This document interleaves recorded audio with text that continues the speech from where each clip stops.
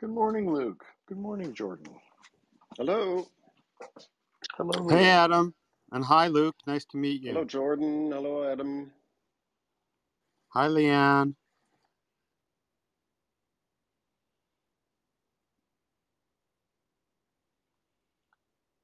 You can go ahead and start pinging some people into the room here.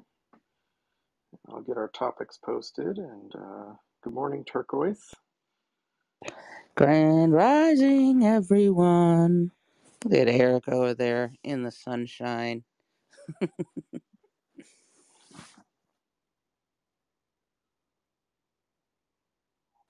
Hi, Turquoise. Hi, Eric. Hi, Sally. Hi, John. Hi, Susan. Hi, Tim. Hi, everybody. Everyone. Hey, Jordan, Luke, John, Adam, Sally. Hello, everybody. Good morning from my part of the world. Hope everybody's doing well. Always good to be here with all y'all. I'm looking forward to meeting Luke today.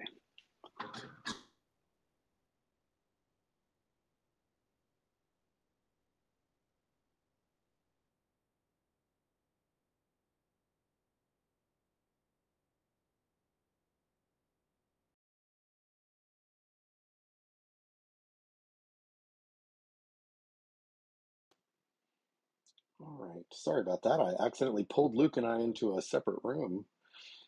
That wave at me feature is tricky.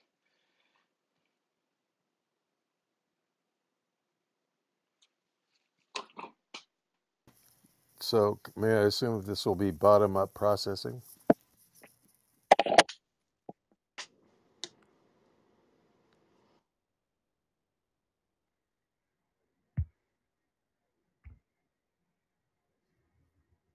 I'm not sure what that means.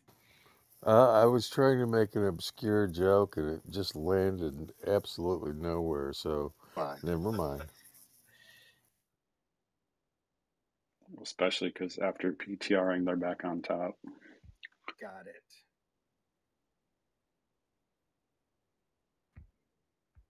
All right. Well, I'll go ahead and get us kicked off with our theme song here and invite everybody to ping people who might be interested to join us in the room. And then we'll be able to get started. So here is our weekly theme song, which is Our Love by Turquoise Sound, who you'll see up on the stage, and it's available on Bandcamp.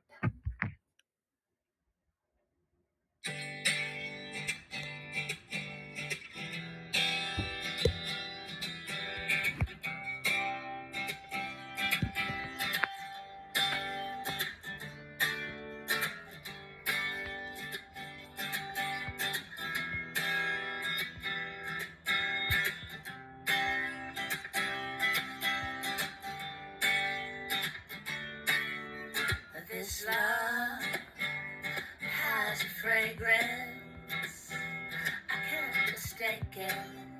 What a nice surprise. And this love, it is painless, with the faintest a touch of butterfly.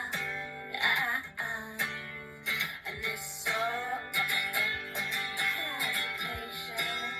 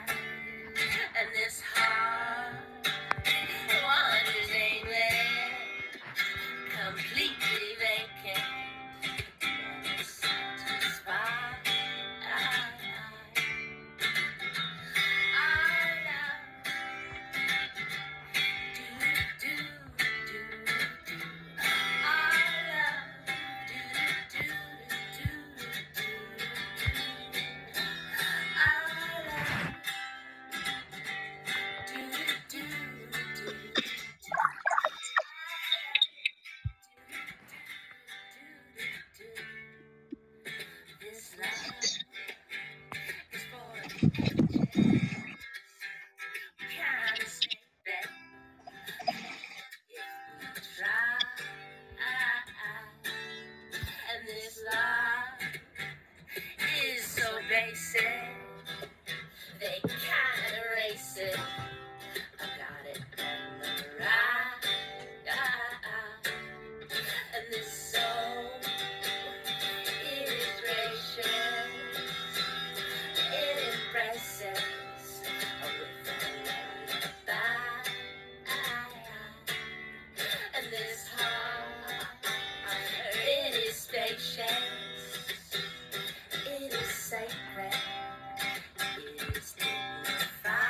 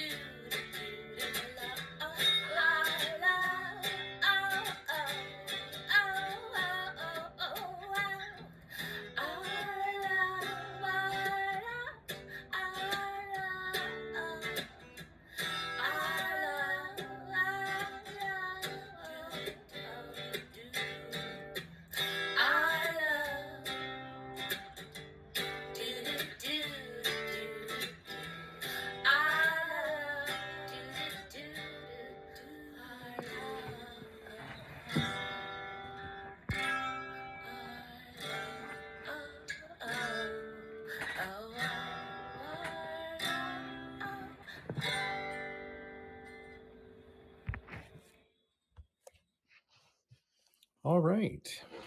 That was the lovely Turquoise Sound, who's on our stage. And as I mentioned, that song and her other music is also available on Bandcamp.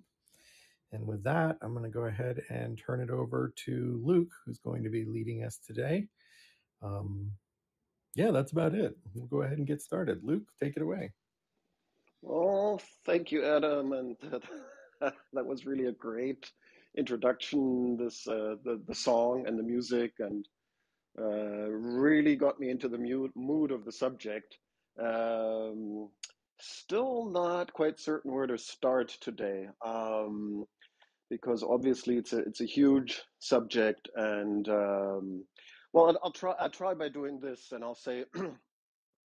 When you look at the subject of leadership, I think there's a vast number of opinions and books out there, and speakers and topics and approaches, and they're quite numerous. And so the field is really very, very diverse, which is actually in favor of my theory. And this is a bit strange, and I'll get back to that. So this huge fragmentation, this huge diversity of opinions is actually sort of like supports what I'm talking about today. And this diversity, of course, goes into all sorts of directions. So you have like the theoretical field, you have this field of certain models and applications. You have all sorts of literature going from biographies of people who've been rather successful in their field, now claiming some sort of knowledge about that. You have very personal accounts, and you have very personal opinions, and of course you have the whole field of ethics and social science dealing with that. So it's a very, very diverse, you can also say fragmented field. And where I'm coming from, I realized that only like, I don't know, when I got into this, I sort of realized, oh my God, I'm getting into all of that back in the day. And so what I got into was theory development, quite specifically, because when I had finished my MBA, which went rather well, and I was I was being published, I was being quoted by other literature. I wrote my MBA on strategic management in the public sector. I thought, well, that went really, really well. Maybe I should go into academia and, just go for a PhD. And back then, my supervisor said to me, why don't you write something about leadership in the public sector? And I said, well, I don't know, because I sort of already had the feeling I'm getting into all of that mess. And but because he was so supportive and so encouraging, and of course it's great if you have a top topic and a supervisor, I looked into it, and he was actually right at the time that there was actually nothing there back then in terms of theory development, especially not for the public sector. There was actually nothing. So he was right. He said, you know, something we need to start working on that. There's some need on that. So I started working on that. I reviewed all the theory out there and all the models and looked into that. And yeah, the theory in itself, the field of theory is interesting, and you sort of can glean something here and there, but also it's very diverse, fragmented. It's very difficult to build on. Back then, also, I'd started having problems like developing a theory, but the especially when because he had nudged me into this direction of public sector. And but what I noticed was something very, very strange. So what I noticed already back then was so this question of values is, I think, not contested at all. Nowhere in no theory you would find values don't matter. Like that's not part of leadership. Like nobody would question that. That's sort of like there's some sort of consensus on that at least. All right. And what I found very odd is that I dealt up to then also a lot with. I'd actually gone to film school before that, and I'd studied a lot of drama and script writing and all these things. And I was acutely aware that within Aristotelian poetics, values is central, right? So, I mean, probably most of you are aware with this, the hero's journey and how scripts are basically written in this 3-act structure by which the protagonist has a set of values, is confronted with something, goes through a crisis, faces some sort of antagonism, and these values then are either rearranged or renewed or reset, or the protagonist even gains a higher set of values. I found that very strange. I found it that very odd that even back then that in leadership theory, values are central, and also in Aristotelian poetics, it's a central topic. So I became very much interested in this question of values. But that was about it. The second aspect also maybe sort of like pointed into that direction was when I started doing interviews with people, started my research, I noticed that values usually are best revealed through narrative. Again, sort of like just reversing the Aristotelian poetics, like letting people tell their stories. You would quickly discover what they actually believe in rather than if you let them just talk about what they believe in. Like if you ask somebody, okay, what are your values? That person might say, well, I'm for justice, equality, whatever. But we all know that actually the actions themselves reveal values rather than what you believe your actions are or what your values are. So I found that very interesting that if you let people talk about their stories, they would reveal their values through that. But that was about it. I didn't really make any inroads with the PhD, so I said, that's it. Academics is not for me. I'm going to go into management. Okay, I studied management. Now I'm going to go into that field. I really want to work as an executive. So I did that for about 12, 15 years.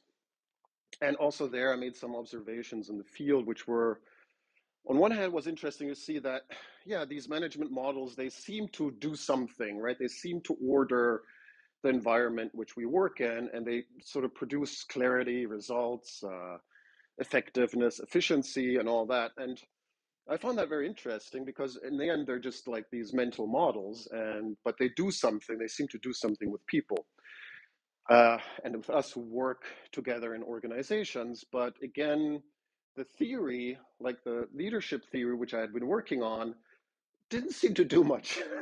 So I was like going like I was trying to apply things which I'd learned in the field. So like believing, okay, that works, and you apply what you learn and see how that works out. It just struck me that these models in leadership and leadership theory were very crude. They were very, let's say, specific to a certain type of situation. They seemed to block out a lot of the complexity which is going on. They weren't able really to capture yeah, the full richness of the situations, the fluidity, the unforeseen, the emotional and psychological, uh, yeah, complexity of that field. It was simply not the case, for example, that if you believe in transactional or transformational leadership, and if you would apply that, that you would get certain results. Okay, so that didn't seem to like that's just didn't work. Like the whole thing, nothing worked. There were too many exceptions from the rules. Let's put it that way. So I found that very interesting. And when I stepped away from that, when I sort of like quit, I sort of remembered my PhD, and I don't know where exactly I got the idea from, but I thought it is weird that my experience of leadership is more akin to art than anything else. And I started working on that, and that's the story basically. That I then did my research. I finished my research basically on that field, on that hypothesis, and found many similarities. And my ambition was always to develop a theory which actually works, right? So of course you can have any sorts of theory or idea and say like, oh, that's the theory I have, and that's fine. You just put it out there, and it doesn't even have to work. Or in this kind of field, it's you don't, it doesn't really have to be disproven or proven. But I wanted to develop something where I went like, okay, there should be some benefit from that idea, not just a philosophical idea, but actually something which you could translate into models and apply it, and so that people would benefit from that. So that was my ambition, and yeah, so I think it does it does work. Like you can really apply this theory. You can derive models from it. You can derive a coaching process from it. You can derive educational processes from it. You can derive team building processes from that. You can derive ethical principles from that. And also what I found very interesting is that, it doesn't contradict any existing model or theory. It just, I always compare it to like the elephant's footstep, right? So the elephant's footstep is big enough for all other footsteps to fit into it. So whatever theory you take or model, it fits fits nicely into this model of an art form. And coming back to the beginning of my story, where I said there's this huge diversity, there's this huge subjectivity on leadership, I don't find that a problem anymore. It also fits into this elephant's footstep because it's like art, right? That's the point. If you would go like back then when I was still studying cinema, I would go to the movies, and I was, somebody who was trained in the field. I was an expert. I was proud of my years of education. But what sort of always bothered me was that you get out of the movie and everybody has an opinion, right? Oh, this movie was great, or this actor was great, or did you see how they did that? And then you said, well, my opinion, it wasn't such a great movie. So, but your opinion was just like my opinion was just one of many, and that's what I feel is that's why it's an art form. So art has that quality of this subjective response, which is just as valid as the response of anybody else, right? So, and that is very interesting to me. So that's also where, I get back to the beginning and say it's something. The fact that it's so subjective also points to the fact that it's an art form. So that's my introductory statement, or that's my yeah, I could go on, but perhaps we can just have a conversation and see where that leads us.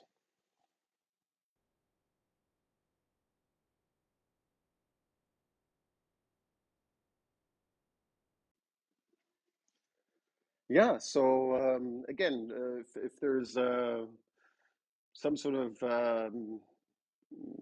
thoughts which are coming up, I'd be happy to engage in those, or again, I'd prefer to have a conversation around the topic and see what the initial response is, instead of just going on. Yeah, so we'll just go ahead and open it up to the moderators. Luke, that was great. And anyone in the audience who wants to raise their hand, go ahead.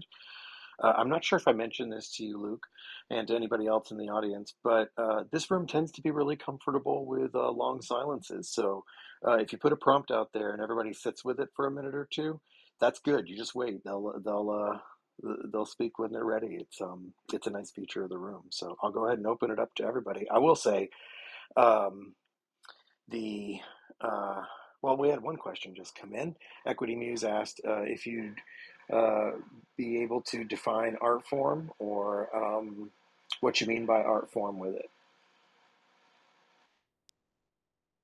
Yeah, so that's interesting. First of all, there is so the point was, of course, you can't say, oh, then leadership is like acting, or it's like dancing, or it's like architecture, or something like that. That doesn't work, right? So it has to be like, it should be defined as an art form in itself.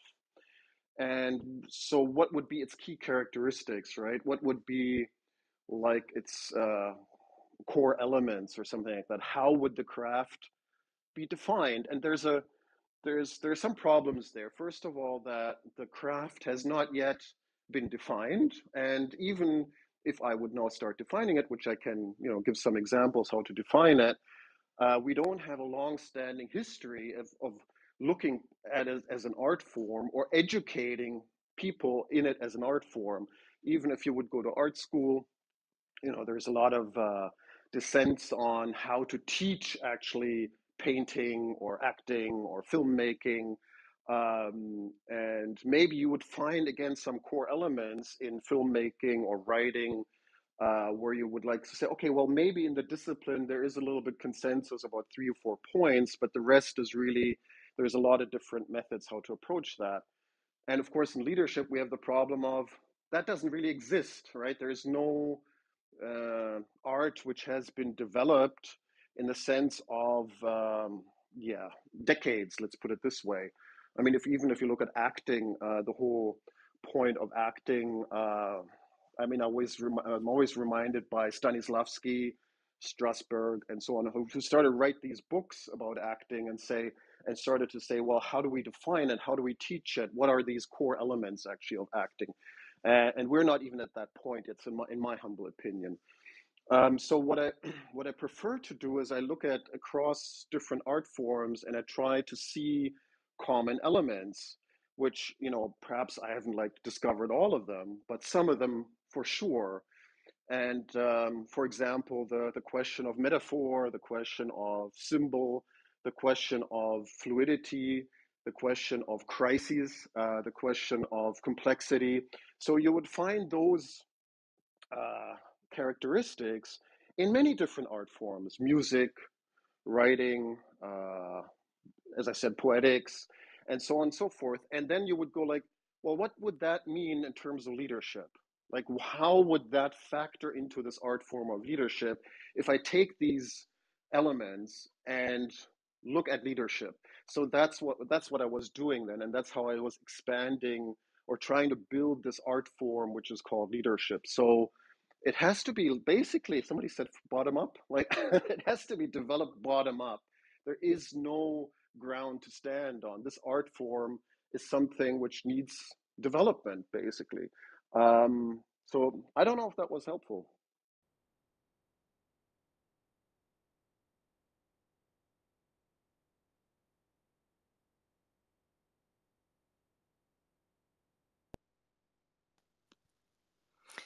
Morning, Luke, and everybody here. I'm Sally, and thank you for that. And I just love hearing the enthusiasm in your voice and the passion in your heart as you bring together the love of your initial love of the arts with leadership. I think the more we integrate this understanding into just about everything, the better, because we've had this false object-subject split that we're dealing with. And anytime we integrate those two things, we've gone to a higher level. So thanks for that, Luke. And doing a PhD in that is no easy matter. And you've obviously developed it to an art. So that's wonderful. And when we understand that even scientific things such as medicine is best practiced as an art as well, just about everything, when you bring the artfulness to it, you've taken it to a higher level. And And I love this idea that you relate it to story. I was thinking the other day that the whole of life is really just a series of conversations. And when you think about that, like, wow, each time you relate to somebody new, there's conversations. And out of those conversations and the clusters come stories. And out of the cluster of stories come narratives. And out of the cluster of narratives come discourses. And then, then we start studying the discourses and hegemonies. And it's beautiful. So relating just about everything we do to that respect for the subjective instead of the way we've treated the subjective up till now, which is to dishonor it and say it's not valid as the objective is, it's beautiful. And at the deepest material level, what we're doing is integrating the left and right brain. That's what we're doing. So the more we integrate our understandings of arts and sciences, the more we integrate our actual personal brain as well. I mean, so that's the job on planet Earth, I think, is to keep integrating more and more. So thank you so much for that introduction, Luke. I look forward to hearing more from you. I'm Sally, I'm complete.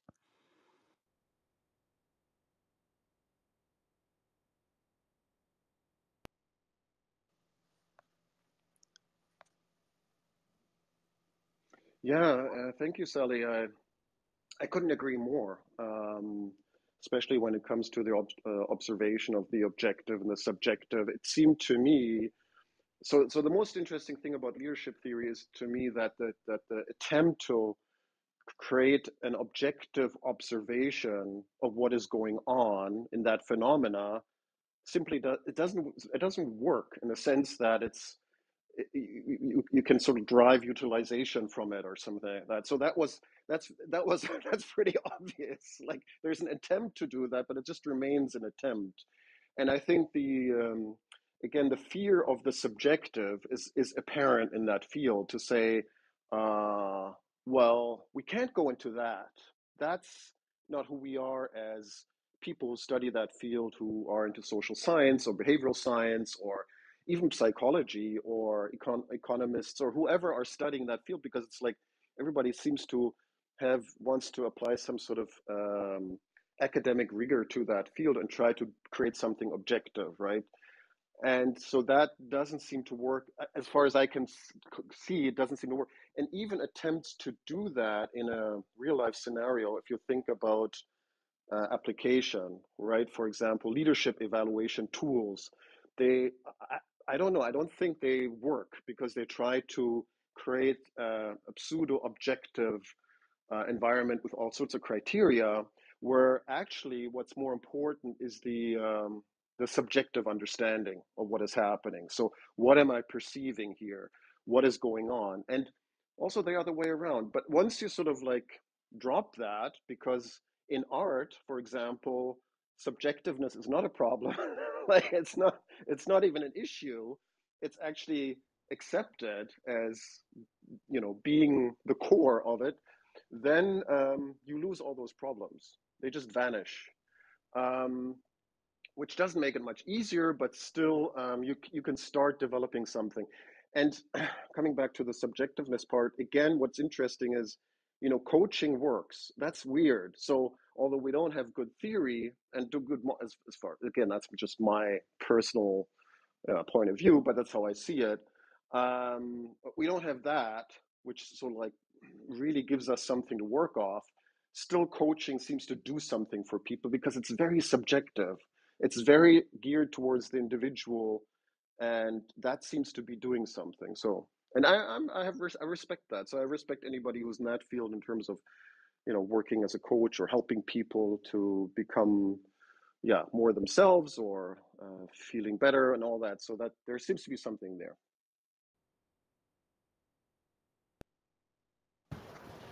Um, uh, Luke, let's see. This is Wendy here, and I have a question about how to bridge between the dominant paradigm in leadership, which seems to me to be science, and what we seem to know from lived experience, as well as quite a bit of research that was done around the intersection of art and leadership uh, in about 2010, 2011. And what do we know about what we know about this intersection of creative process and leadership as creative process? Where this question is coming from is, how do we bridge so that there is enough credibility to be able to have an artful approach to leadership development take root? Where this is coming from was, and this has been an inquiry I've been exploring for about 15 years, and I brought it to teaching at a lot of cutting edge leadership centers. Banff Leadership Center, which is very much arts infused, and ALIA, which was Authentic Leadership and Action Institute, which had a lot of creative process embedded in. And I'm thinking about, I've had conversations with people about this question. I know that in David Horth, Stephen Paulus, when they wrote their book in 2011 about creative competencies for leadership that were fundamentally created by interviewing and working with artists for the Center for Creative Leadership in Greensboro, North Carolina. And they knew that this stuff worked, but they found that they could not bring people into the work. And they basically gave it up after writing the book, The Leader's Edge. There was a lot of work that was going on at that time, and it seemed like it almost plateaued. And so the only thing that I've seen, so I took a real deep dive into complexity and applied complexity, because it's a scientific framework that seems to map a lot on top of especially collective creative process. It's a lot, the role of emergence and the role of uncertainty and learning on the fly and learning from doing. There's a lot of overlap, but there's still, I've had to go in the direction of the dominant discourse of science to be able to even bring these other ways of knowing that seem to me just have a whole lot to do with how do you lead, especially in complex and uncertain and changing and collective environments. So any thoughts on how to bridge when the your project is in some ways so countercultural? Yeah, yeah. I don't know. I've been dreaming about that subject, and so I think yeah, I'm basically also where you're at. I'm really going like, okay, I worked on this. I also worked with people, and have applied these tools, and they work really well. Like, it's maybe that's the point. So on one hand, I think you're absolutely right. It's an uphill battle. The institutions somehow, as far as I can see, are not necessarily forthcoming about this whole idea. It's difficult to communicate at times. It doesn't seem to be in this group. I think this group there's like a intrinsic, like, as far as I can hear, sometimes they go like, yeah, why not? That's sort of like, that could fly. But amongst, let's say, experts who work in the field or coaches, it's very, very difficult to basically cut through and say, well, have you thought about this perspective? And it's exactly as you say, Wendy, in terms of how to deal with complexity, creativity, innovation, it all maps into that again, like into this idea of art. The only hope I have at this point is two. First of all, maybe to build a community of like-minded people and network with them and say, well, this is obviously too much for one or even two people or three people to move forward, to move the needle into that direction, to give it the, let's say, attention, credibility it would require to shift mindset, right? Because all sorts of institutions are on top of that, and they claim a different perspective than this one. And the other is, well, down the road somewhere, you have to show results. You have to show or produce results which are just superior. And again, I'm thinking about method acting, actor studio, and things like that. So certain schools which were developed at the time and also got a lot of blowback, and then they just established themselves over time because they just develop or they help people to do their craft at a much higher level. And if that happens, if that shows that sort of effect, then I think that the theory and the background will also get more attention. So those are the only two things I can think of. Both of them are a little bit, both of them feel like a little bit of a rocky road to travel.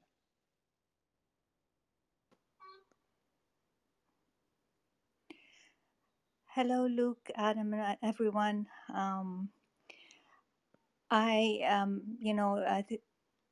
I hold the same kind of inquiry, or actually exploration, as Wendy. I think there's a lot of intersection in how we have approached leadership.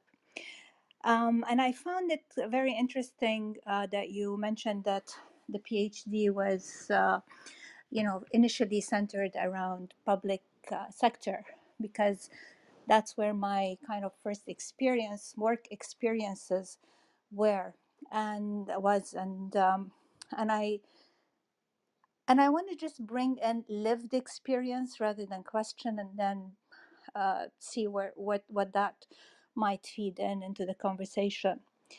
So for me, what I noticed was that as I was, developing myself, and being very oriented towards processes and towards the creative process intrinsically, I was finding myself curating environments for others. And in that curation of that art form, in a way, I was the artist. And in that sense, there was something around, by setting the environment, the space for those to then use their science, right, to actually follow the methodologies that they want to do, and in action, and doing the things that they needed to do, but setting an environment which opens them to something else, expands them, allows them to be curious, shift the way of operating. I realized that I was, in a way, first being within myself leading and creating a leading environment, right? And that the actual people in position were not capable of doing it, not because they were not capable, but because they were bound. I mean, in a public sector environment, and I'm sure maybe in other institutions, but they were bound by conditions and by regulations and by an old structure. So what I'm bringing here is, if leadership is an art form, where are the artists who are bringing in that leadership? And I feel that that's the invitation and the question, because then something else starts to expand. And a lot of times they're invisible, so it doesn't have to be loud. I just wanted to,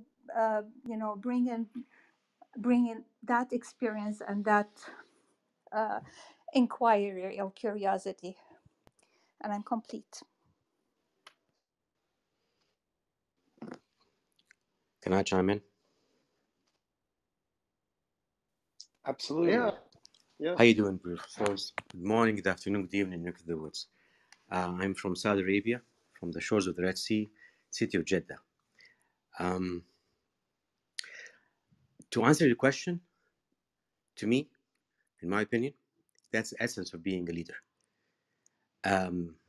You have to seek invisibility, to be able to not be noticed, yet develop others and the environment for sustainability.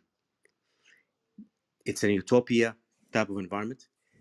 It's an ideal state of mind, but that's what a leader is. A leader is as Jack Welch mentioned once, is not only the vision officer, it's a heart officer. Gives without sacrificing, without asking for anything in return. Your goal is the vision of the purpose. The purpose is the ambition, that's Simon Sinek, the infinite game, more importantly than your own selfish needs. Your ambitions is to see everyone else reaches his or her goals towards the ultimate vision of the institution that you function with your family siblings, quote unquote, rather than your colleagues. If you are able to achieve such a state of mind, then you might just think of yourself as a leader without anyone else noticing it. I'm out, Mohammed.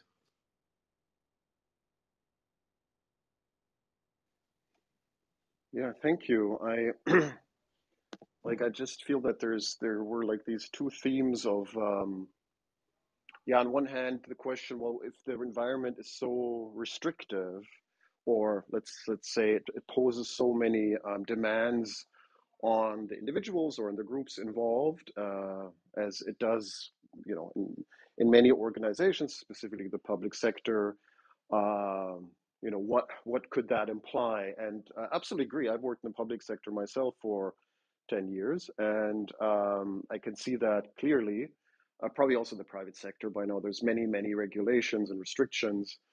And the interesting thing also about this, the perspective of art is that, of course, in art, there's also a lot of discipline, which in some arts you have to learn over years. And you only gain this kind of flexibility by, let's say, learning the rules of the game. Mohammed just mentioned this, the game and the play in that. And then you sort of like are able to play with these rules and start to become more flexible as you move ahead. That's number one, and that seems to be doing something. Like with the people I work with, they also work in the public sector. The second is, well, couldn't the artistic impulse come from somewhere else? And I absolutely agree. But for the artistic impulse to come from somewhere else, you need to have that artistic mindset.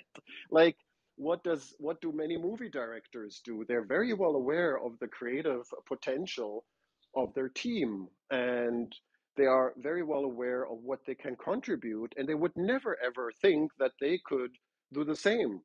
I mean, they're not, they're not screenwriters, they're not actors, but they have this ability to integrate that creativity into a whole, or give it this needed space and create the culture, so that somehow some coherence is possible, some wholeness is possible, some sort of collaboration is possible. So they're acting on this very high level of creative ability, like creativity 2.0 somehow. And that would be interesting to study, for example, what exactly is going on there? How do they manage to do that? So that's just two thoughts. Hey, Luke, this is Jordan Gruber. I want to thank you for your wonderful presentation. And what I've done, and what you said from the beginning seemed obviously right. I just flowed with the whole introduction and agree with everything you said. And while I was doing that, I was Googling art and science, and there's any number of lovely Venn diagrams that, on the left have art, self-expression, no rules, abstractions, exaggerations, and on the right is science. Rules contribute to consensus on workings, must be repeatable. But then in the middle, there's this huge overlap of creativity and push boundaries and curiosity and experimentation and wonder, repetition and refinement, describe mastery of techniques, making something totally new, obsession. It's all of that. So I think there's no question that we need more of the art, and I hear you suggesting that there isn't enough of it. And this reminds me of when I have a master's degree in public policy analysis and administration. and the senior the final test or thesis or whatever it was I did went through this back and forth between theory X and theory Y, which back then in the early 80s was theory Y was still the new thing. And it was pretty easy to show is that historically there's a flip. It goes one way more towards that it's management, goes one way towards being open and really value based and really wanting to help people and bring out their talent, and then it goes back the other way. And how do you get the most out of people? And how do what are the rules, and how does that work? So it's really nice to see you giving the more to the art side. And then I was also looking a little bit up about your ideas about art and liminality and how art itself is a spiritual act. So my question is, if we're bringing more art into management, that then is a spiritual act also, isn't it? And that's what makes it so revolutionary. This is Jordan, and I'm done. Well, Jordan, I'm really glad I met you and it came you because, and I'm glad you raised the question of spirituality because it is also interesting to say that there's also these streams in terms of spiritual leadership, right? So that is also a thing which is going on to say, well, it all flows from this place of higher consciousness and higher values. So that is also a theory that then the practice is more to become aware of that place of higher consciousness, and that's what is called spiritual leadership, not only within religious communities but generally as something which is propagated and talked about. And yes, I would say art is a spiritual act and can be felt as such. And ideally, of course, so would be leadership, right? So again, this idea that even this stream could be integrated there and say, well, you can take it even there because, of course, art and spiritual experiences are interconnected at times for those people who choose to do so. So let's put it there diplomatically. But I'm really grateful that you raised this point, Jordan. Thank you very much. Hey, Luke, and everyone, it's Jane speaking. Thank you first, Jordan. I don't hear Theory X and Y or McGregor referenced very much in my life. And one thing about that I think is important to clarify is on the behavioral side, I agree with your description, but what's underneath Theory Y is a totally different belief set about humans and their goodness and what's possible. And I think that gets totally lost, not by you, Jordan, but those who in the 80s, when that theory from the 50s got popular, I think there was a lot of people oh, let's do Theory X. But as we used to talk about it with former colleagues, just being a nice guy, Theory X guy, gender neutral, is not Theory Y. Theory Y starts with a basic belief in the infinite potential of human beings, as you probably know. So I don't know any company that operates that way, except one where I used to work. And this is the two things I wanted to share. One, as you were speaking, Luke, before, and lots of us following the thread, I think that the reason it's so hard to be artful, at least in corporate context that I'm familiar with, about leadership is because I don't know when, but at some point management just got, a new label slapped on and called leadership. And I don't think I haven't experienced many traditional organizations really wanting to have truly relational leadership relationships or power sharing versus power over and all the integral stuff. So I find that's just what I wanted to input on that. And then the other was in the place where I worked. I don't know why I'm not naming it Gore as the company. I think I'm working out my issues. That's why I probably am working to not name myself as a person who used to work there, but started by someone who didn't want managers, no bosses. And it worked. They did not have bosses. They did not believe in it. I wasn't there, but I learned a lot about it. But what happened? Leaders emerged. It literally was natural. And I think very beautiful and artful. And it didn't mean because you had a certain job.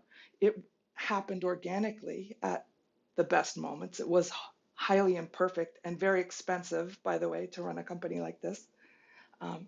But that was beautiful. I think those type of things, and I don't know if Turquoise is here or if she has time, but I'm curious about all of the ideas about self-organizing and when that really works in organizations. I wonder what you've seen, Luke, about this. Maybe that's one of the ingredients, seeing leadership as more of an art form. So that's the question I'm sitting with. So thanks. Thanks, Jane. What just came to mind is like it sort of makes sense actually. Like yes, this question of emergence and that people are recognized for their talent. And that always also, I know I'm biased, right? So I got to be excused. I'm biased here. But that also, again, speaks to the idea of art because an artist is not an appointed an artist, right? It's not like, okay, you're now going to be, I'm just going to make you now the artist in chief. Of course, that does happen. But in general, you do need some capabilities and competencies to do that, and especially talent. So what you're speaking to is this whole idea of emergence and the talent is being recognized and all that.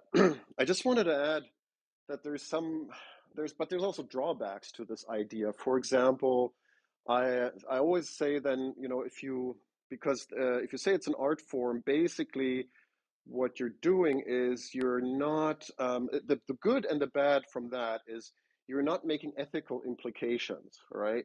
Which means however the art is exercised is how it is exercised. And in art itself, there's this huge debate, is marketing an art, is creating advertisements in art and all that. And I would say, yes, it's just a certain type of art, and maybe it's a little bit more shallow, or maybe it's more geared towards exploitation or money making and all that, or is our shallow Hollywood movies art. So I don't go into that. I go like, yeah, that's all art. It's just different shades of that. So within that, it could also be that certain types of leadership, which we don't agree with, are still art, and they might create an environment which we don't like, but it's still art, or maybe the environment is particularly shallow, or it's just based on exploitation or making money, and that's of course things which we don't, or I wouldn't personally approve of, or I would like to see, but it's something I would have to accept within that theory to say, well, I'm not making an ethical statement. I'm not saying you have to behave like this and this and this and this to be great at what you're doing, right? I'm just saying, that's probably a good way of looking at it, mainly because I believe then we would have something in our hands to offer people to find more meaning in what they're doing and also create more meaning in their lives and especially in their work environment. And this would be good for everybody. But how they're going to do that, it's up to them. Like, I don't know. So yeah, that's the I would say that's partially the drawback. So the loss of ethical control over this idea. And anyway, that's it. Wonder if I could jump in here. This is Izzy. Yeah, please go ahead. The floor is yours, Izzy. Oh, thank you. I have first time in the room, stumbling around the hallway, and found the art leadership connection, drawn to it. My work is about leadership through improv theater principles. That's what I've been doing for a number of years, and the idea, in fact, the program that I offer most often is called Becoming the Leader You'd Like to Follow. And it really is connected to the skills and training that improv people use. And so many of the things that we touched on, it's not improv theater, it's applied improv, application of principles and practices to non-theatrical outcomes. So for example, the spiritual or the ethical piece, there's a meme in improv that says, make your partner look good. So if we're coming as a leader from making your partner, the people who follow you, look good, that I think raises the trust factor, that the vulnerability factor, being able to be real and vulnerable and take risks without shame or blame, working together. As you do that for yourself, you build a climate where people are willing to follow you because they want to, not because they have to. And one other thing that's come up is how leadership and improv work. If you think about improv, it's essentially a mission-driven, goal-oriented team development where each person is at various times leader and follower. When it's your turn, people have to follow you. That's the consent. When it's someone else's turn, you have to yes and. That's the consent. And by understanding both ends of this leadership spectrum, and because improv does not have real world consequences, you can take risks that aren't necessarily the same you would take if there was a judgment involved. You really begin to learn um, who you are authentically. You become the real person, and that becomes the real leader. Spiritually, ethically, playfully, vulnerably. I could go on, but I will stop now. And I appreciate the room, and I look forward to more. This is Izzy. I'm done for now. Izzy, that's amazing. That's amazing. I want you as a professor in my new leadership school. No, Let's you're. talk. Let's talk. That's amazing. LinkedIn. Let's Yeah, do let's do LinkedIn. this. Let's do like a Bauhaus, a leadership I Bauhaus love school of it. the Yeah, yeah. 21st century. Let's become the new Walter Gropius, and Can I like this. can I make a fast pitch? I have a room, the Applied Improv and Humor Room, and I'm doing some leadership programs. I'm thinking with some folks who do positive intelligence. About there's a woman named Angie Alexander who does Sage Leadership. So we're starting to develop kindred spirits in various fields. So I'm very interested in the work that you're doing and what other people here are kindred spirits. So I really appreciate it. I'm done for now. So, good morning. I will jump in here. I appreciate what you set up, Luke, as the undercurrent and actually a chapter in the book I'm currently reading. One of the chapters is Leadership as an Art. It was a formational book for me early in my design of my leadership academy. I have a 4-week leadership academy, and it takes on different weeks at different numbers of weeks in different companies and agencies. But when I first started more than 30 years ago playing in the leadership world, Max Dupree's Leadership as an Art, really struck me, and this playing with leadership and science and systems thinking, because I was coming out of engineering and architecture, and in studying in architecture, it's too long to frame at this point, but I came into leadership with a perspective of leader as social architect, and I used that for many years, but I don't use it as much anymore, because people tend to go to immediate mental model of putting form on people. From my training in architecture and landscape architecture and urban design, the role of the architect is to focus on the inhabitant in the space. The great architect designs a building that is focused on how do people feel the energy move through this space? How do you feel in relationship to other people when you're in this space? And to get people and so the role of the leader is to focus on the inhabitant in the system. Go to the emotional space. What's how can people tap their highest potential in this organization, in this system that we set up as leaders? And so at the core of all of my leadership development has been art, because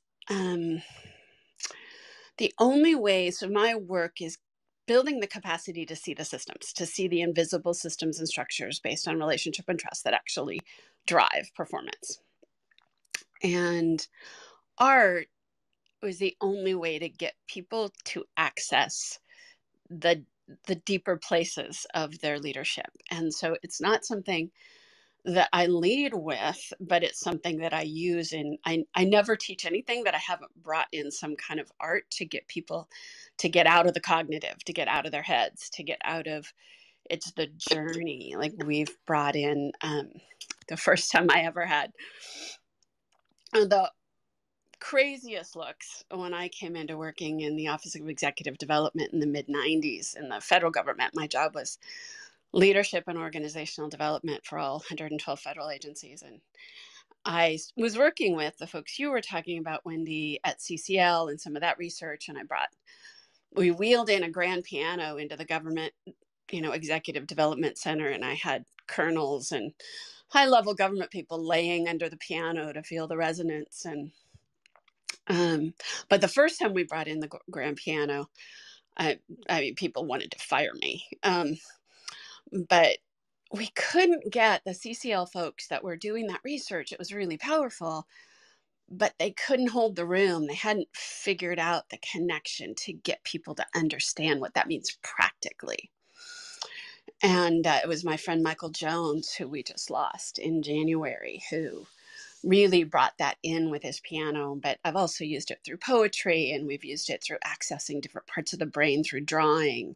I never do a leadership timeline of the crucible moments without having people draw, which is really uncomfortable for them. But but art is precognitive. It gets us out of our head. It gets us the dramatic arts. I've brought in the folks. I've brought in a lot of improv folks, Izzy. And so yes, absolutely. And this balance of leadership as an art versus science it's also a science, and it's this playing with both of those. That's the tapping the subjective and dealing with a world that's still very mechanistic. But in order to tap the living system, in order to tap the complexity, I don't know any other way than to use art over all the years that I've taken people on journeys. But it's also a journey of experiencing it, and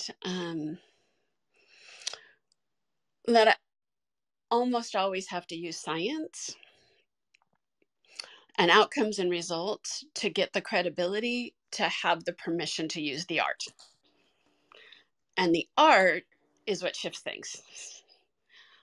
But the using the objective stuff is what gives me the credibility and permission to use art, and then going back to people after they've experienced it and say, okay, do you see that this was the moment you shifted?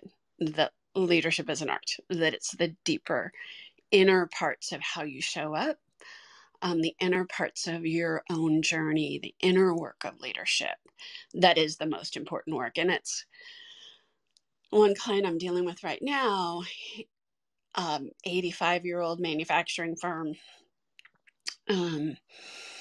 They've got, they're playing with art down on the manufacturing floor, and with people who have not spent time in the arts in their lives at all.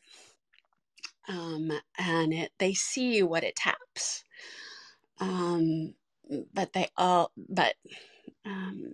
Anyway, there's so much to be said. It's a beautiful topic. I love how everybody has jumped into it. And it's something that I have lived out to be true for the more than 30 years of my leadership development.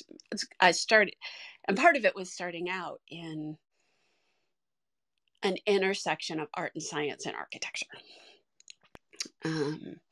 And playing with that early on. And a lot of what you were Googling, Jordan, is that space of those being opposites versus those being deeply intertwined in the human soul. And yeah, the art proves the science and the science proves the art. And so thank you. I'm Pam, and I'm complete with my ramblings. Thanks. I just wanted to say quickly that I love that you're an architect and you come from architecture. I think that's fantastic. And yeah, I looked for a lot of material, and I found like a very interesting interview by Balkrishna Doshi. People might not like his architecture, but how he talks about architecture is very interesting, and also along the lines of what you just all said, Pamela. So we're not going to repeat that. So I think architecture also has a lot to offer in terms of leadership, which is again is the everything what you just said. So I'm not going to repeat that. And wonderful, thank you. There's also Roger Nierenberg. We've brought him in large gatherings of leadership development with a full orchestra, and he goes through the intersection of art and leadership from the orchestra perspective. And Ben Zander does the same thing. He has a book integrating a lot of that. He's got this great quote of being a one buttocks leader when he talks about playing the piano, and that somebody who's truly in. I walked into a client one time, and they had a sign on their office above their desk that said, "Be a one buttocks leader." And he tells the story of teaching great pianists. And when great pianists are playing, they're never sitting on both sides of their bed at the same time. And they're so passionately into it that they lean to one side or the other, and they find themselves on one side or the other, and that's when they're truly lost in the piano. And he talks about what that means in leadership and passion, that you've lost yourself, that your body is so intertwined with how you're showing up and what you're playing. So there's all kinds of people who've done some really cool, from Annette Simmons, another friend of mine who came. She and I designed in '96 a storytelling workshop on accessing story through drawing and accessing values through story, and then and looking at what that means as leaders. So yeah, there's all kinds of beautiful stuff from different places of you come in from I think you said screenwriting and producing and such. And the folks who wrote Executive Leadership to Women wrote a fabulous book. I think it's called Executive Presence. And they were drama teachers. And so they came in and talked about leadership from the perspective of that. So anyway, thank you. Can I just jump in here real quick? I've been noticing AM has been unmiking through a number of speakers and quietly remiking, so I'd like to cue him up if that's okay.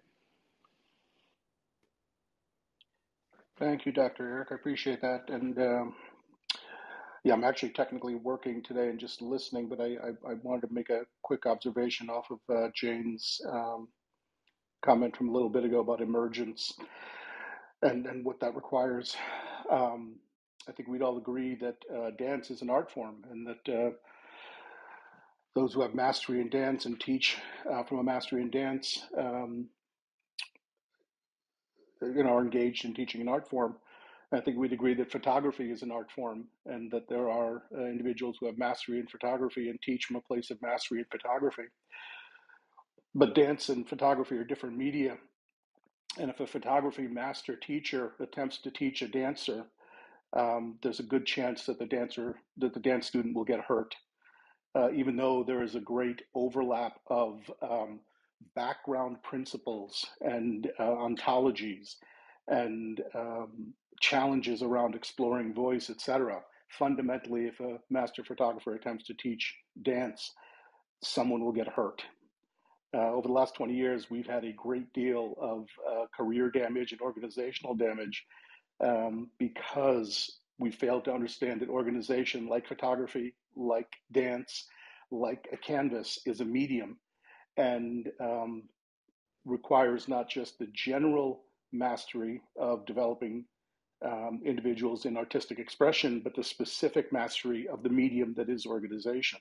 And absent that medium mastery, an instructor is highly dangerous to the people that they're working with. And we've had a lot of that in the last 20 years.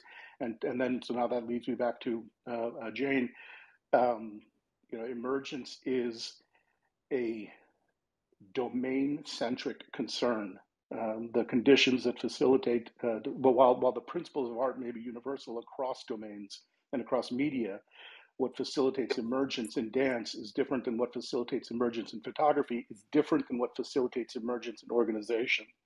And for me, it's malpractice to engage in any medium outside a deep mastery of the medium, in addition to deep mastery of cross-medium concerns. So I just sort of pop that in, and I'm going to go back to listening. Thank you all. That's a great point, and it sort of circles back to the point which I made somewhere in the beginning, where I said, well, the issue of leadership as an art form is that it still needs some definition, right? We can work with some analog, or let's say analogous approaches to say, well, there seems to be something going on there. There's something similar going on in leadership, but still we would have to find, as you say, within the domain itself, an adequate approach. I think that's where you're heading with this, as far as I understand you. And I couldn't agree more. Like, and by the way, there is the same thing happens within organizational research, because I study public management. The interesting thing is that within public management, a lot of models were just taken from the private sector, and they said, well, it worked over there, it'll for sure work here. And well, not really. No, it's a different beast. So you have to at least adapt, if not reinvent the model according to the domain. And the same applies, I absolutely agree with you, with leadership, but I'm still very optimistic that this can be achieved. I'd love to jump in here, Luke, because that's something I'm actually working on. And I just wanted to say that, first of all, we need to make a distinction between saying leadership is an art form and, as the previous speaker said, fine arts and craftsmanship, when they've developed an art form with an aesthetic layered over it and understanding the principles of that art form. That's genuine expertise. And so we can't just whitewash leadership as an art form with the masters in their craft, as the previous speaker said. And what I've noticed is we have these two ways of thinking. One is deductive. So we bring all the data, multiple datas down to a single bottom line or a number. And every organization needs those thinkers. They're experts, the accountants, the numbers guys, the crunchers, the bottom liners. Their gift is to bring a range of data down to one answer. The other thinkers are the convergent thinkers. These are the people we're talking about who understand the art form. They will take a single problem and they will open it up and have multiple possibilities. There's not one right answer, there's multiple answers. So all our brains can do either the deductive or the divergent or the convergent thinking. And when we talk about these people who've integrated both, these are the exceptional talent in any organization. And when we talk about the art forms within an organization, yes, there are layers, and this is the model I've been working on. You can practice the arts to make money. So that's like the lowest form of this art form. It's going to be the marketing branch. You can take all these beautiful images and render them into a 2D thing that will generate money. Then you can take your art form and to another level, which is the storytelling, which even the marketing brands of all organizations now do that. They do the story. They've monetized how to tell the story. But then there's Netflix and movies and books, and you can take that art form to another whole level, which is then therapeutic. That's specifically my PhD, but I'll explain that. So that art form now is working at a deeper and deeper level. That art form is changing you, not just the bottom line for your business. So that's the therapeutic level. You've now entered it so much that you've changed. Then there's another whole level where you've taken your art form into activism, which means you've changed the world around you as well, deliberately through your art form. Like I work with refugees, for example, in camps and people who've suffered global traumas after tsunamis and pandemic, blah, blah. So you can take the art form into a therapeutic, transformative situation. That's a whole different level. And I personally think the most wonderful level of all is when you're using that art form as a meditation and a spiritual practice. So I'm writing a book on this right now about how we take the arts and use them deliberately at deeper and deeper levels until the final one is really when you're channeling, when you've lost your own boundaries and you're receiving as a transmitter and a signaler something that is beyond you. You're empty and it's just coming through you, and that's changing culture as a whole.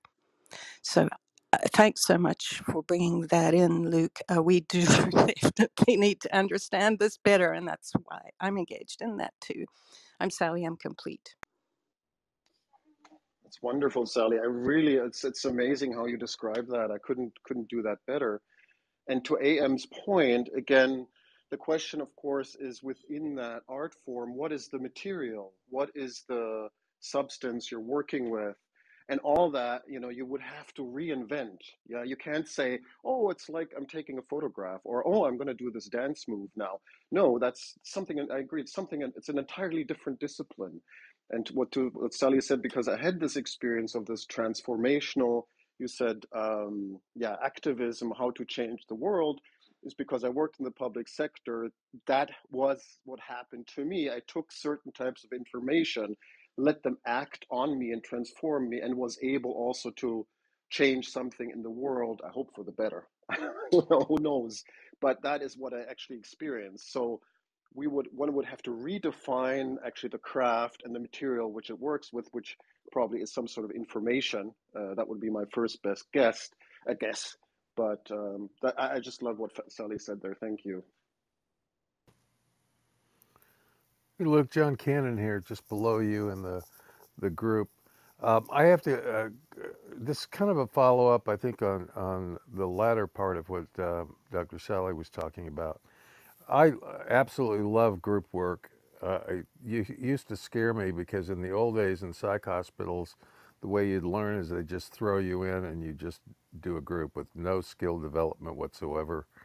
But the latter part of my practice, I actually learned to form, and my question is really more about form than the art, just in the way of background to know where I'm coming from.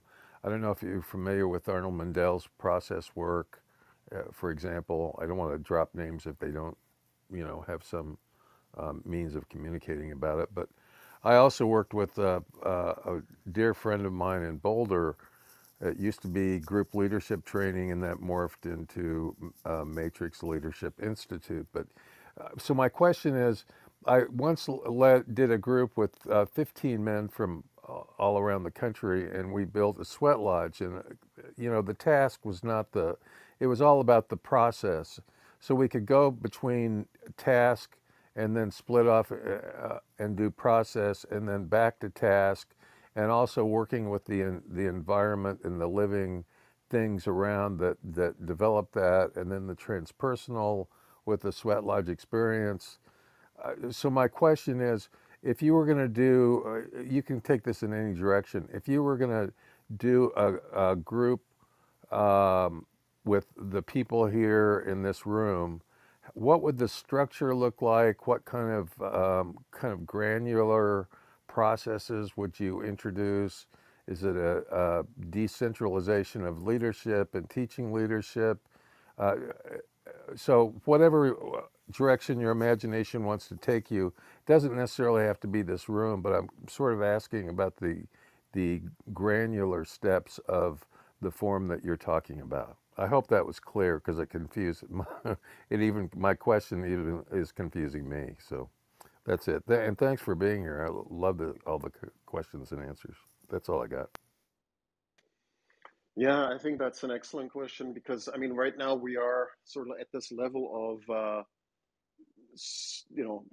explicitness, and I think even trying to have a rational discussion about something which is not quite so rational. So that's interesting. We're going like through this question and answer process, and I'm going like, yeah, is this now the right way how to talk about this? Like, should we like even do that? Doesn't it? Shouldn't there be another process in how to feel it more than rather to rationalize it? And but there is always this need to rationalize it. And so I think you're right there. And well, I, there's something which I think groups can, I mean, should, however you want to phrase it, have a group experience about what is the type of connections they are having, what type of culture, what type of collective subconscious are they experiencing. So that's probably what I've been doing that with groups. So probably that's something like that I would be doing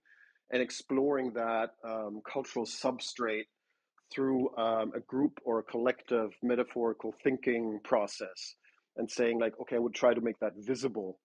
And yeah, sometimes I do that. So with groups and the yeah, I mean that's something you could do, and I think there's more. I mean, we heard about improv theater where it's not just um, seeing the group culture, but it's rather experiencing it through your body and through your actions and through what you're saying. And I think that's also a very good way how to experience that. So I think there's different approaches, and but I usually work a lot with group metaphorical thinking, and I don't know if that answers the question, but I think you're right that not everything is necessarily at the individual level, but can also be. We could also address groups and see how what sort of culture and relationships they have with each other. Absolutely, yeah. So anyway, maybe it's a good time to step away a little bit for me from answer, being just having like an open floor um, um, dialogue. I think that would be probably now a good time how to approach that if everybody is up for that. So I would not, yeah. It's interesting. I just want to add to what you just said, Luke, is something that I was recognizing over the last 2 years in COVID is the piece of taking people to a deep level in the room, down to the bottom of the U, for those who know Otto Scharmer's work, or there's so many different models of what it means to drop into a deeper understanding of listening to the center of the room and doing our own inner work as leaders, but tapping the collective intelligence, the collective deeper journey. That is the piece that's just excruciatingly hard on Zoom, on video. And I'm realizing it's that experience of collective art that always drops that. Otto always uses Arowana from the beginning, in drama and music and poetry. And I've always used David White's work. But that piece over the last 2 years, being virtual, I am longing for that moment of what it feels like to use art to drop a room, because I've tried it so many ways virtually, and it hasn't worked nearly as well. I mean, it's worked as well as I've been able to make it work virtually, but just missing that use of what you just described. I wanted to tie together some themes that I'm seeing that sort of tie into some work that I'm doing with what I'm calling the intimacy crisis. So, Luke, you're talking a lot about, and others have talked about this too, this objective versus subjective, and I think that's really important, right? You can't throw either out, obviously, right? But when there's an object, either you're objecting to it or it's objecting to you, and you're cutting the connection. And maybe that's appropriate, right? Maybe you need to be a third-party observer, right? But the subjective is the opposite, because something is subject to, we'll say, your perspective or your interpretation of it, and in the same way, you're subject to it. And that reintroduces, roughly speaking, intimacy, the quality of intimacy. And I think that's actually important, and I want to link this back to one of the themes, right, which was, well, you want to science it, right, but you can't science it in some sense, or parts of it you can't be scienced, And then, you need success to prove that, to do the non-sciencey part, the artistic part, the subjective part. And I think that's right, but I think there's might be a better way to understand that in the frame of leadership. One of the problems I've seen from my perspective with the idea of leadership is that it's, we'll say, maybe not one thing, but at least a bunch of things in one place. And my experience is completely the opposite. When I actually look at groups, and you kind of see this in programming, they have this agile stuff, which I don't necessarily agree with agile as a method of we'll say getting groups organized for a software project. Not that it's useless or anything, but it's certainly overextended, right? It's pure emergence. You just try to get things to emerge and everyone's roughly equal. But in a good group, what I see is different people fulfill different leadership type roles. And a good manager, and I like that, we pointed out earlier, there's a distinction between leadership and management, and we've lost that. We've lumped management into leadership, and that's kind of inappropriate. And what you read about in some of the, how to manage geniuses type books, right? How to manage the overperformers, is that the style that you have to use for these people is different than the style you would have to use for different types of people, right? Because egos get involved, things like that. And leadership seems to be different components that can happen in one person, but that's rare, but they happen in different people. And different aspects of leadership emerge in the different members. And so maybe you can't even teach it, right? Because it is too artistic or too subjective or something in some sense. But also, I think if you think of leadership as a bunch of qualities, which may or may not overlap, that can be spread out throughout the group, then what are we really talking about? And this is sort of hinted at before. I think what we're really talking about is the structure that allows people to cooperate, to get intimate in whatever the project is, whatever the goal is. It has a, not to go spiritual, but has a spirit, right? It has an ethos. It has a goal, and then within that, the different components of leadership can manifest, and they can't manifest without that, right? This goes back to the point about architecture. If you build the sort of structure that enables the group that you have, and it won't be the same structure for every group, right? To manifest the different leadership qualities that are required again for that group. There isn't one set. You can't make this into a list. Then that group will do well, right? Because the people within that structure will enable them to, with minimum, we'll say, with minimum impingement on something that makes them unhappy, allow them to manifest their maximum efficiency at whatever they're best at, roughly speaking, or whatever is needed for the business. Maybe they're not the best at it, but they're the best in the group at it or something. And so adding that idea of leadership is not like one thing or one set of things that's in one place, but it's actually spread throughout some structure. And then I think, again, when you think of structure, this goes back to the idea that, well, you can't just teach a generic leadership course and expect it to work for any group, and reintroducing the idea of management, because some people are good at managing, we'll say, processes, right? They may not be good at managing people at all, like I'm not good at managing people, but I'm really excellent at managing processes, right? Because I can see where the things are connected, right? And that's a totally different skill, though. Like, where do you want your resources deployed? Oh, well, this, I can just tell you. Like, I can just look at a situation and go, no, you're deploying your resources wrong. It needs to be deployed this way. And that's only one aspect of management, the same as leadership. So the disambiguating leadership and management, I think, is important, right? Because we heard the story, right? Like, oh, they didn't want any management. Of course, management emerges.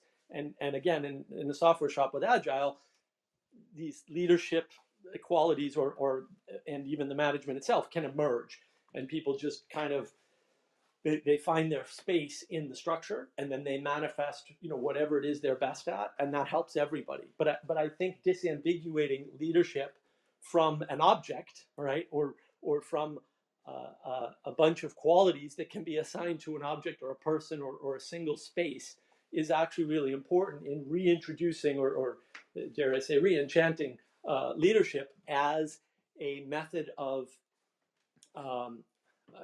or not a method, as a bunch of properties that emerge from a well thought out structure. And not that that structure can't be flexible, but I think thinking of it that way, at least for me, has been very helpful. Thank you. I'm going to go ahead and jump in right there. Thank you, Mark. Want to reset the room. We've got about 30 minutes left here, and we want to make sure we hear from everybody on stage. We haven't heard from Andrea, Sage, or Maceo yet. And if any of our regular moderators too wanted to get a chance to jump in, we usually wrap up around 2 o'clock. So if you wanted to, or we usually wrap up in about 30 minutes, depending on your time zone. And then Luke, I thought I heard you say that switching the format a little bit was something that you were hoping for. So is like hearing from the rest of the folks good for you, or did you have an exercise in mind, or did you just want to listen to the discussion a little bit instead of feeling like you had to respond? I want to give you the freedom to do what's best for you there. Yeah, I was just hoping now to take a back seat and let everybody just come up with their own thoughts instead of me like interjecting always mine. I think it was a lot of Yeah, fun. that's great. I loved that. Like I just loved, I loved all the contributions and even having the opportunity to have a short dialogue. But I thought now is the time for some open emergence. So whatever comes up, and I'd love to just listen into that. Okay. Well, I appreciate that. I certainly understand that wanting to do that, especially with all these great contributions. So Andrea said that she might be able to chime in a little bit later. Her connection's not that strong right now. So Sage or Maceo, did you guys want to hop in? Yes, quickly here. Hello, everyone. And my thoughts, what comes up for me is that leadership can be of an art form. I think that in the name of like art, it's just merely an expression of a person that is outside of the standard. It's very unique to that person, and you could put that framework literally like on any concept. It can be painting, it can be in leadership, it can be in music, it can be in at whatever. It's just an expression that is unique to that person outside of that standard. Now, when it comes to like of leadership, I think that it's and this will be abstract because it comes from a place that I don't think we all can like necessarily put our finger on unless we experience it ourselves. But from my very own perspective and experience when it comes to leadership, it's actually tapping on the essence of the being itself, and the only way you can tap into that is actually connecting with yourself. It is the way one connects people, mend those ends together, and you can put whatever principle behind it. And there are things that can contribute. Like today, there's a standard that has revolved around leadership, and there's a standard, and outside of that standard, it can be an art form unique to a person, the way they can actually connect people. Um, by connecting people, one puts a very good positive connotation around it, though, like as if there's no adversity that is involved with connecting people. I think a leader actually taps on this essence of their being, and way it um it's an immersion of this fundamental and existential thing that connects us all, and it's their ability to actually tap into that and actually express that, making people feel um, like they're a part of something, and the impact is the result, and that is across the board for the well-being of the collective, um, in any group. So I don't want to get into like the little particulars because it gets very complex, but the complexity isn't like something that I would focus on. It is more so the simple ability to actually tap into oneself, understand oneself's being, and actually immerging themselves in that. And from that place, one can understand um, people in general. And I'll just leave that there. And thank you.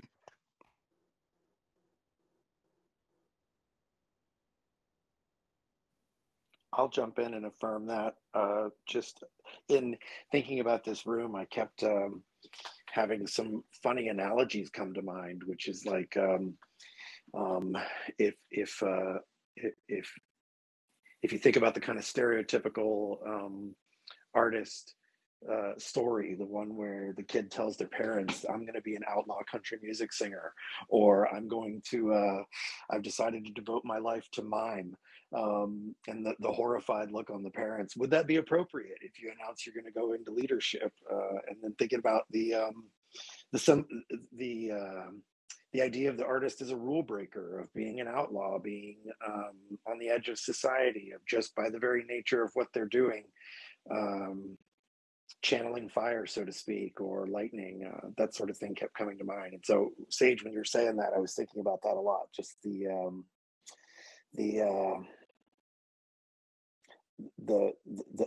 that broad space of distinction between almost management and leadership being opposite forces. So thanks for that, for sure. Okay, Maceo, and let's see, anybody else who wanted to share, feel free to jump in. What up? What up? Hey, happy Sunday. This is a really interesting title. Love the extent to which we're extrapolating the metaphor. Um, I think that when I look at the phrase art form, and when I think about what art is, it has more to do with context and intention. So a rock can be just a rock, but then a person picks it up because of its beauty on the shore, and they want it in their home. The rock as a found object via relocation becomes an artwork. So it's not even changed in any way. It's just recontextualized. I think that's a really interesting thing to think about when I think about leadership, because it has to do with that context piece, and then the intention part is, well, leadership as a role. I think it is can be interrogated a number of ways, but I think one of those things has to do with imbuing, infusing, or facilitating a particular kind of intention for the group of people that are being engaged with. And what that means to me is that the concept of leadership, or the act of leading, can be distributed within anyone in the context, should they take on the role of imbuing, infusing, facilitating, directing that intention. And so that's beautiful. The only part I like to pull back on is to think about things we conventionally think of as art that aren't always. So a painting is an artwork, but painting your house isn't necessarily um, making art.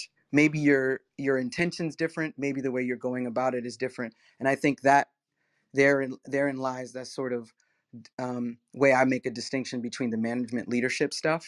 Painting a house is great, but it's not the same as painting a painting. So something about for the sake of, like I said, the intention is really interesting to me. And so not all leading is art, and maybe not all art is leading, but I'm interested in finding what it is about specifically intentional acts of leadership that make it artful.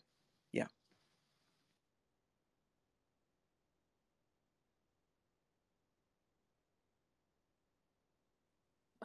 This is Izzy. If I can um, comment on an interesting point you brought up, Maceo, about facilitation, which I think is an art that is unrecognized as an art. And to connect to the topic, that part of the art of leadership is the understanding of how to facilitate, how to guide rather than force, how to inspire rather than mandate, and all that within a structure that is flexible but is goal oriented, mission driven, and cooperative in co-creation. So I think that's the connection of art to facilitation, and I'm learning more about facilitation as an art, and it's really very powerful. I think it's one of the things leaders would be really helped by learning more about it. This is Izzy. I'm done.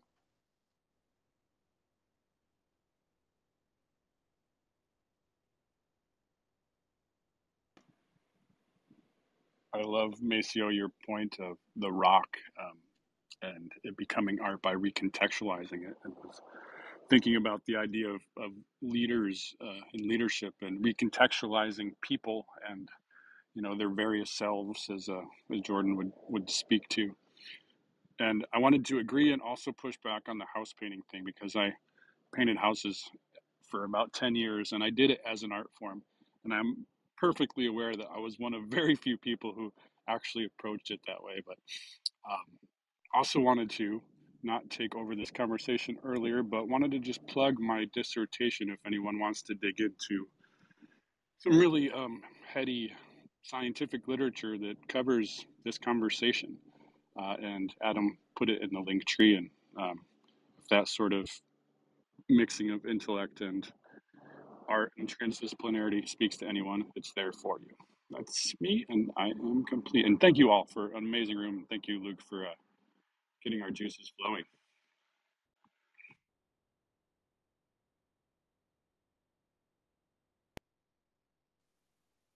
Avi, go ahead. Thanks. So I'm quite inspired by this conversation, but I think that's typically what I say the majority of the conversations we have in this room. And I think it was Jean Houston who coined the term social artistry. And within that, could you just turn off the dryer for me, honey? Thank you. So within that sort of broader idea of what it is to orchestrate, to paint, to create a social environment. Within that, you have leadership, facilitation. Careful with that chair; it's broken. I'm multitasking here. Thank you for your patience. So we have these sort of different colors, if you will, within this broader idea of what social artistry is, and within this conversation, we've sort of gone through facilitation and leadership, and from my perspective, it's like an organism where the who you are facilitating and how you are facilitating is a biofeedback, and that's the artistry. That's the listening. That's the skill that is cultivated in that interpersonal and organizational way. That truly becomes the sort of gorgeous palette that we get to work with when we move into these spaces of both leadership and facilitation. And just sort of on a personal note, because I don't know, I am what I am, I always sort of shied away from this word leadership, because in the way that I was sort of taught throughout my bachelor's degree, I don't really see myself as this sort of like hierarchical leader person.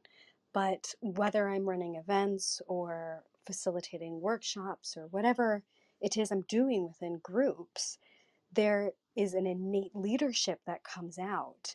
And only sort of in the last maybe 10 years or so have I sort of come to embrace that leadership when it's taken out of these sort of very sort of boundaried ideas that we're taught or we were taught 20 years ago and into these sort of more organic forms when we start sort of seeing natural leadership. And I don't just mean human natural leadership. I mean, what does leadership look like in nature?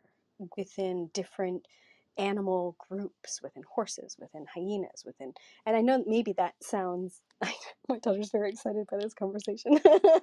I know that maybe sounds a bit sort of left field, but I find it very inspiring to take cues from these different forms of leadership across nature, because they can help to inform a different color palette with different intentional spaces, and begin to sort of shift dynamics that aren't working, like say in a corporate environment where productivity is low, for example, into areas that people really begin to thrive. And there's a number of different models now, because I really have observed the artistry which has been cultivated within these different group dynamics. So my name's Avi Esther, and that's my contribution.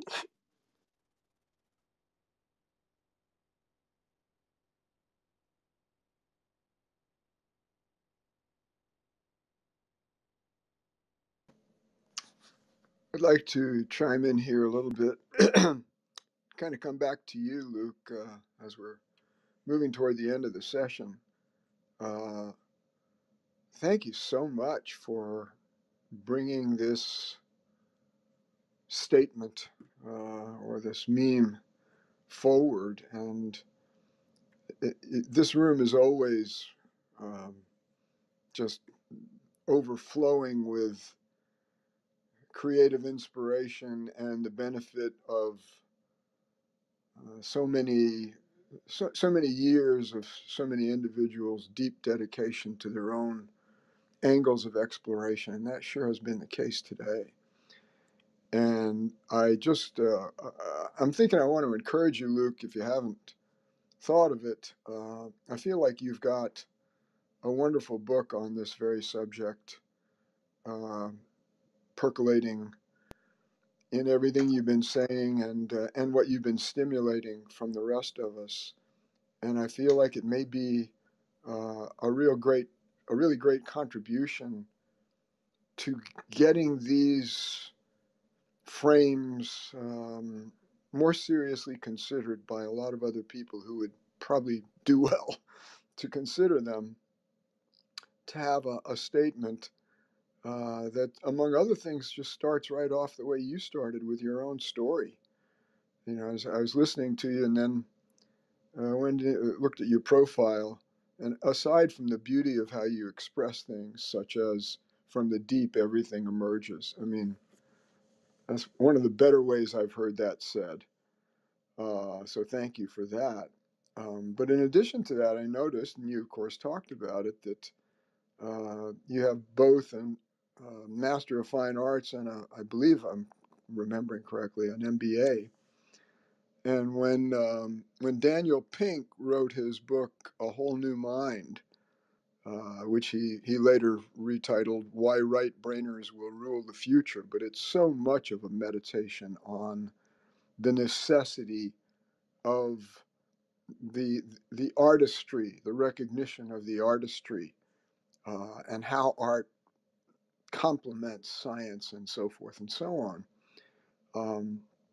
As one of his comments, even at that time, 2005, whatever it was, he was noticing that so many corporations were leaning toward hiring people who had gotten their degrees in fine arts, mastership in fine arts, rather than the classic MBA route, because they wanted holistic thinkers. They wanted not really just right brainers, but people who could bring the two together. And I feel like we're still in the early stages of having that disposition have a true voice. So I want to again just urge you to consider making something of this that a whole lot of other people could potentially read, and even drawing upon some of the perspectives that have come up in this brilliant conversation. So thank you, Luke, and thank you, everybody. This is Samuel. I'm complete for now. Yeah, I just have to respond to that. I wanted to take a back seat because it's very moving, Samuel, to hear that, and I really appreciate. I just want to say how much yeah, what your encouragement means to me. So thank you, and your words are also in God's ears. So we'll see what happens. Um, anyway, it's not time for any closing word yet. So but I had to say thank you. So thank you.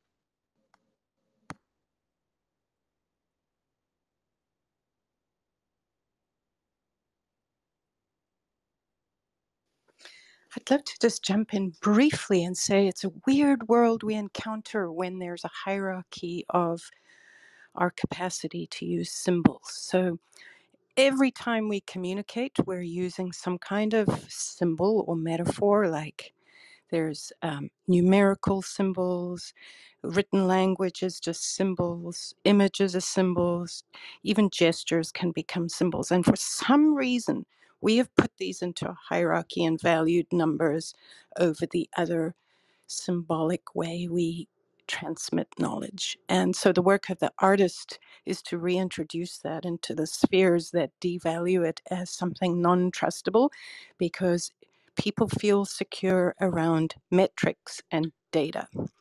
So there's a wonderful saying by the guy who wrote the volumes of the left and right brain, Ian McGilchrist, whose work is stunning on this. He spent his life devoted to what he calls left brain chauvinism. I just love that word. So that's what we're correcting here, is left brain chauvinism. I'm Sally and I'm complete.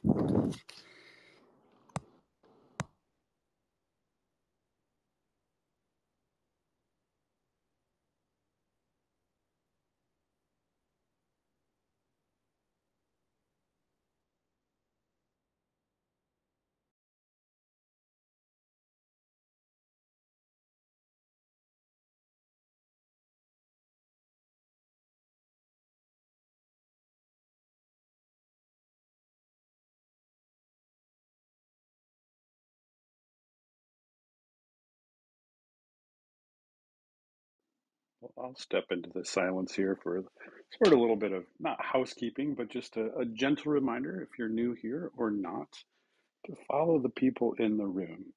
We tend to have some critical, and if you're listening to on replay or not, a lot of the people that spoke today have their own rooms and clubs and do amazing work. I know I've listened to Maceo a few times, and Joan Ball is listening in the audience, and everybody who's been in the speaking circle today is amazing. And Natasha also wanted to say, Avi, we really appreciate you and love your laughter whenever you come and speak. And I just wanted to give my own final thanks for both the folks who have spoken today and those who have listened and held space, because we feel you and we appreciate you, and we're leadership improv ensemble. Very curious how these ways will continue to move out into the world. So just wanted to say thanks one more time. Yeah, and Maceo's rooms are Citizen of Culture, and Joan has a new one, Ajar, AJAR, with Rebecca Taylor and AM Bot.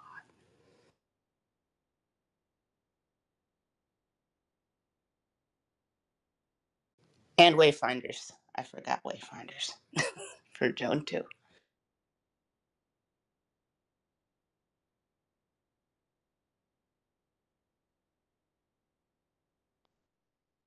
Not to forget Jordan's multiple selves. Yes. Yeah, Thurs Thursdays at 4. We've done 7 rooms so far, but I was just thinking about, and again, Luke, it was a great room.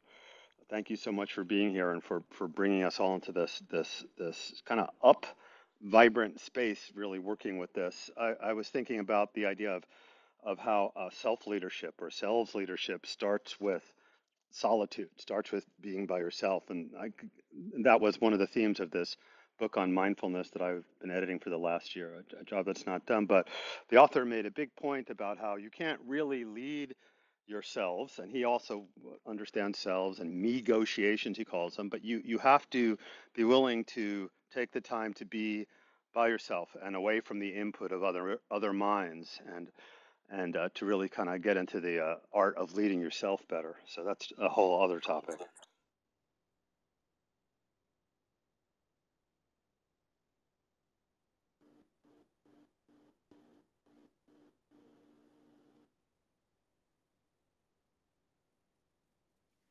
It's about time that we start to wrap up. Final thoughts, anyone?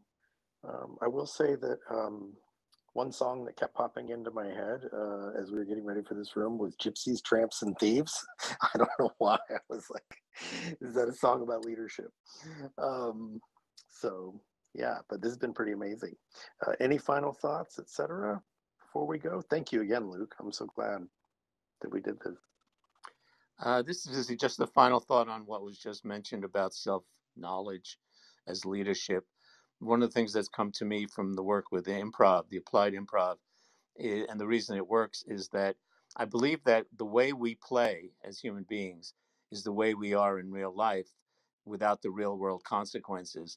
So I found that looking at the way I play with improv or other pieces really informs me objectively as to who I really am, what's my real drivers. And I think that would be an interesting topic to bring to the room about the connection of play to leadership. I'm done for now. We'll finish there.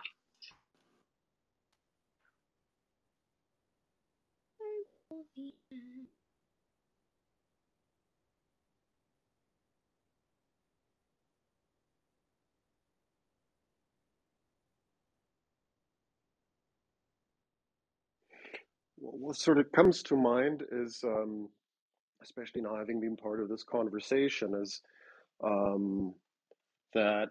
So I realized that, and I think what has happened here today for me was the realization, especially after what Samuel said, is that so my my ambition, of course, if you're an ambitious person, you go like, okay, this is like the overall solution, the elephant's footprint or whatever. And now I come to a slightly different impression, which is more, again, what Samuel said, to say, this is perhaps not, the solution to everything, right? But it could be like today a good way how to get things moving. Let's put it this way, because I felt there were all these streams of thought going through the room, and I was going like, this is amazing.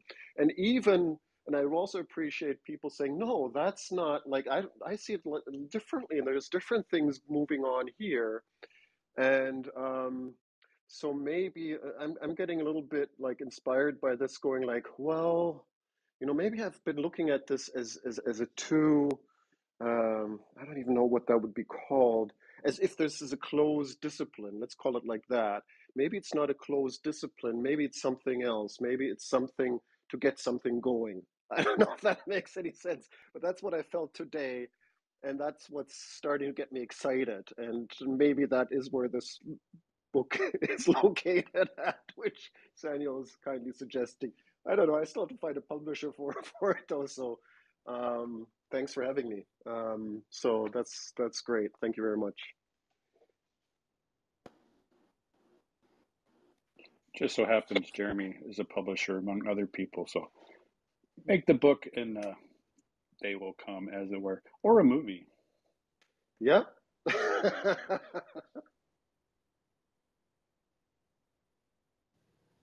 Look, I just want to thank you for your ratio of hilarious laughter to the concepts shared, because every time you speak, I know you can't see my face, but I'm laughing that you're laughing, whether it's funny or not. And so I was like, oh, Luke's got all the laughs. And I've been experiencing this really micro element of the overall conversation of just like the humor of how you're expressing. And so that's been something really grateful, really joyous and grateful to have this morning.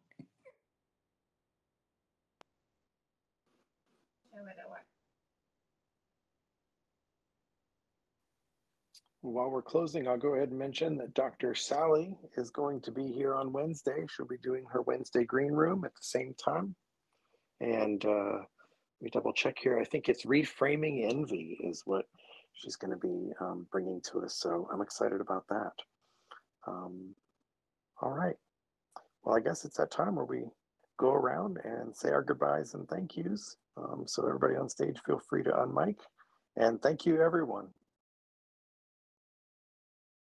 Spot on about the laughter, Turquoise. It was just really wonderful to hear you, Luke. This is Jordan. I'm done. Thanks, everybody. Lovely to be here. Thank you, Luke, and thank you, everyone. Good to be back in circle with you. Yes, thanks everyone, and bravo, Luke. Go for it. Thank you, Luke, and Pamela, we're grateful you're back. Bye for now. Thanks, everybody, and it feels like it's it's difficult to say goodbye. I don't know why. So Welcome to the goodbye. Integral Leadership Club. Excellent. That's good to hear. Hope to see you on Wednesday. And also, Izzy, good to meet you. And everyone else who's usually here. And hope to hear from you next time, Andrea. Yeah, I just want to thank you. I stumbled into this room. There are no missteps on the journey. This is great. I love the intellectual, spiritual, and joyful connections. And my curiosity is really high now. So looking forward to more adventures. I'm done. Thank you, everyone. Thank you so much, Luke. My cheeks are just raw with smiling so much and laughing with you today. You're awesome.